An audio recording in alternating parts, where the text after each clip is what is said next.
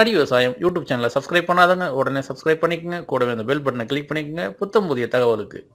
வணக்கம் நண்பரே, நான் திருவண்ணாமலை மாவட்டம் வந்தவாசி வட்டம் வேளாங்காடு கிராமத்துலேருந்து இளங்கோவன் பேசுகிறேங்க. அதாவது நெல் நடவு மிஷினை பொறுத்த வரைக்கும் கேட்டிருக்கீங்க. இதில் முக்கியமான விஷயம் என்னென்னா, நெல் நடவு எந்திரத்தில் நடவு செய்யும் போது எந்த விதமான சாதக பாதகன்றது வேறு ஒன்றும் இல்லை. சாதகம் தான் அதிகம், வேறு பாதகன்றது ஒன்றும் கிடையாது. என்ன விஷயம்னா, ஒரு ஏக்கருக்கு நீங்கள் வந்து ஒரு 10 கிலோ 8லேருந்து 10 கிலோ விதை போதும். ரெண்டாவது பார்த்திங்கன்னா, நடுவதற்கான ஆட்களும் மற்றபடி நாற்று பறிக்கிற ஆட்கள் எதுவும் உங்களுக்கு தேவையில்லை. ஒரு ஏக்கர் நடவு செய்வது பொதுவாக வந்து 3000 ரூபா வரைக்கும் எங்கள் ஏரியாவில் சார்ஜ் பண்ணாங்க. நான் சொந்தமாக மிஷின் வச்சுருக்கனால எனக்கு அந்த பிரச்சனைகள் இல்லை. ஸோ நீங்கள் என்ன செய்யலாம்னா, இது அப்படி என்னென்னா, ஒரு இள வயசு நாற்று நடுறதுனால என்ன பண்ணும், எளிதில் தூர் வெடிக்கும். மிஷின் நடவை பொறுத்த வரைக்கும் எவ்வளோ சேர் ஆழமான சேர்த்துலேயும் மிஷின் என்ன பண்ணணும், ஒரு டிராஃப்டை நீங்கள் செட் பண்ணிட்டீங்கன்னா 1 சென்டிமீட்டர் ஆழத்தில் 2 சென்டிமீட்டர் ஆழத்தில் 3 சென்டிமீட்டர் ஆழத்தில் ஆப்ஷன்ஸ் இருக்குது. அந்த ஆப்ஷன்ஸில் வச்சு நடும்போது என்ன பண்ணணும்னா, எளிதில் வந்து தூர் வெடித்து நல்லா வரும்.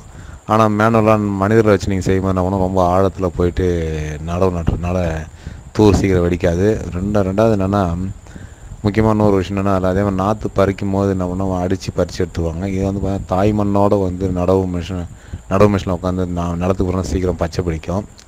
அது மட்டும் இல்லாமல் இன்னொரு விஷயம் என்னென்னா, இதில் சிறப்பம்சம் என்னென்னா, உங்களுக்கு என்னென்னா ஒரே ஒரு சின்ன சிக்கல், களைகள் சில நேரத்தில் தோன்றதுக்கான வாய்ப்புகள் இருக்கலாம். அந்த களைகள் நீங்கள் என்ன பண்ணலாம், கொஞ்சம் ஒரு 10 days ஆர் 15 days ஒன்று ஒன்ஸ் நீங்கள் கை கலட்டுறீங்கன்னா ஒன்று உங்களுக்கு பிரச்சனை இல்லை. மற்றபடி வந்து நெல் நடவு இயந்திரத்தில் நீங்கள் நடவு சேர்த்து மிக மிக ஒரு வரப்பிரசாதம். அதுவும் குறிப்பாக சொல்லப்போனால் இன்றைக்கி இருக்கிற சூழலில் வந்து மிஷினரிஸ் இல்லாமல் ஒரு விவசாயம் பார்த்திங்கன்னா மிக கஷ்டமான விஷயம். நான்லாம் எப்பயுமே வந்து மிஷினரி தான் எந்த ஒரு விவசாய வேலையும் பார்ப்போம். அப்படி இல்லைனா அந்த விவசாய வேலையை செய்ய மாட்டேன். உங்களுக்கு மேற்கொண்டு ஏதாவது சந்தேகம் தனிப்பட்ட முறையில் என்கிட்ட கேளுங்க, நான் கண்டிப்பாக உங்களுக்கு சொல்கிறேன். நன்றி, வணக்கம். அதே நேரத்தில் நடவு எந்திரத்திற்கும் மேனுவல் ஒர்க்குக்கு என்ன வித்தியாசம்னு பார்த்தீங்கன்னா, நடவு எந்திரத்தில் உங்களுக்கு வந்து ஒரு ஏக்கருக்கு வந்து 10 கிலோ விதையை அதிகபட்சம் போதுமானது. அதே மாதிரி சாதா முறையில் வந்துன்னா 30 கிலோ விதையை நீங்கள் பயன்படுத்திங்க. அங்கேயே வந்து உங்களுக்கு ஏறக்குறைய வந்து ஒரு 1200 ரேட்னா உங்களுக்கு வந்து 400 ஒரு 800 மிச்சம் ஆகுது. லேபர்ஸ் வந்து பார்க்கும்போது பார்த்தீங்கன்னா, நாற்று விடுவதற்கு வந்து பார்த்தீங்கன்னா உங்களுக்கு ஜஸ்ட் ஒரு 2 ஆள் இருந்தால் போதும் ஒரு ஏக்கருக்கு. நாற்று எடுக்கிறதுக்கு ஒரு ஆள் இருந்தால் போதும். இப்போ வந்து பார்த்தீங்கன்னா நாற்று பிடுங்கிறதுக்கு வந்து பார்த்தீங்கன்னா ஒரு ஏக்கருக்கு நீங்கள் குறைஞ்சபட்சம் ஒரு 1000 ரூபா செலவழிப்பீங்க. அது மட்டும் இல்லாமல் ஒரு ஏக்கருக்கு 30 ஆள் நடுறாங்கன்னா ஒரு இன்றைக்கி ஒரு 60 ரூபாயில் 50 ரூபா ஒரு 1500 உங்களுக்கு செலவாகும்.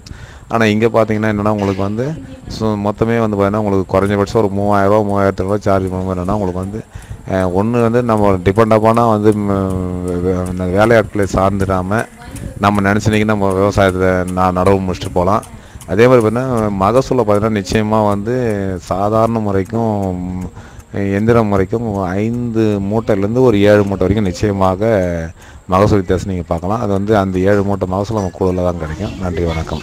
அடுத்ததாக நண்பர் ஒருத்தர் தனிப்பதிவில் வந்து கேட்டிருந்தாருங்க. நடவு மிஷினில் வந்து நடவு செய்தால் கோணாவேடர் எப்படி ஓடுறது, கோணாவேடர் ஓடுறது சிரமமாக இருக்குது அப்படின்னு சொல்லியிருந்தாருங்க. ஏறக்குறைய நான் இந்த கோணாவேடர் விஷயத்தில் நான் 2-3 மேக்குகளை வாங்கி ஏமாந்து போயிட்டேன். ஆனால் அது எந்த மேக்கு நான் சொல்ல விரும்பலை. பட் ஆனால் ஒரே ஒரு மேக் மட்டும் உண்மையிலே வந்து நல்லா சூட்டபுளாக இருக்குது.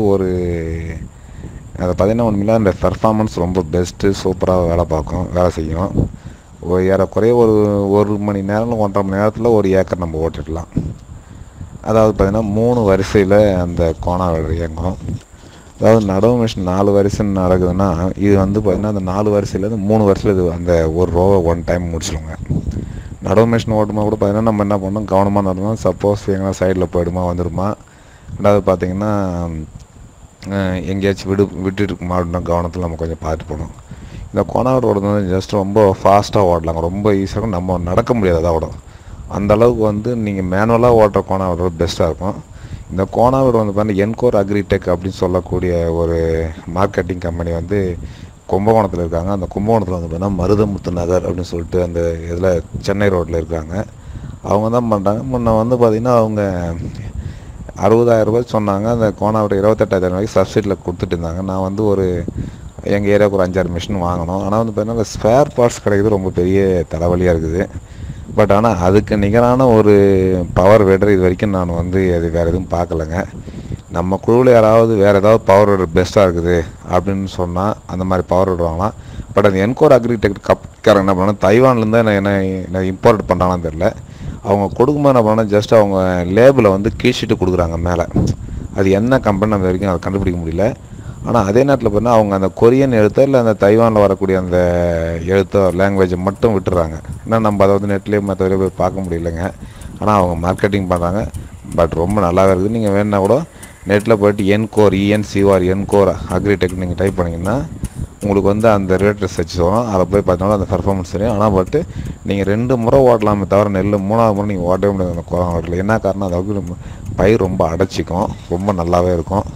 ஆனால் பெஸ்ட்டு பர்ஃபார்மன்ஸு வேறு ஏதாவது இருந்தால் நிச்சயமாக எனக்காக கூட நீங்கள் தகவலை தெரிவிங்கன்னு நிச்சயமாக நானும் அது மாதிரி கம்பெனி வாங்கலாம்.